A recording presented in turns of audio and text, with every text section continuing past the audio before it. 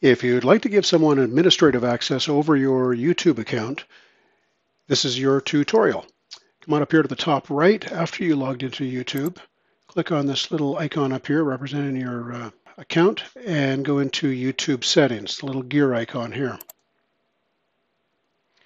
Once you're in this overview, account settings and overview, you'll want to click on Add Remove Managers. And from here, Manage Permissions.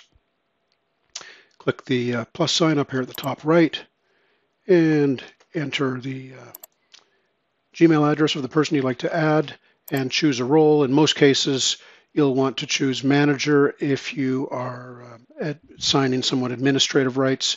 Don't assign ownership unless you're transferring ownership of the account to someone. Otherwise, manager is the highest level. Select the level, click invite. They'll receive an email and you are done once they confirm. Now, if for some reason you don't see this link, add or remove managers, that's because you don't have a brand account attached to your YouTube channel yet. So in that case, you're going to want to come over here to this video called Connect YouTube Channel to Google Brand Account. And that'll explain how to do that. Otherwise, if you see this, then your job is easy.